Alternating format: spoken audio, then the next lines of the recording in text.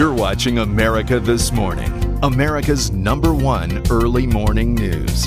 And we have more now on that breaking story this morning. The meteorite bursting through the atmosphere over Russia, injuring hundreds of folks on the ground. It happened overnight in frigid Siberia, sending shocked residents into a state of panic. ABC's Kurit Radia filed this report just moments ago.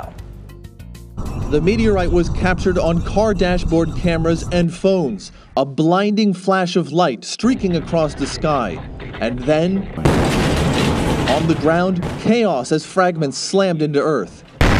Witnesses say they thought a war had broken out. The blast shattered windows and knocked down a wall at this zinc factory. Officials say over 250 people were injured, mostly from broken glass. It's extremely cold in this part of Russia, below zero today, and schools closed after the windows were blown out.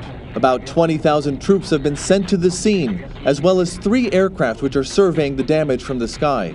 Scientists say the meteor shower was not related to an asteroid that will fly dangerously close to Earth today, but one estimate suggested this meteor was big, perhaps tens of tons.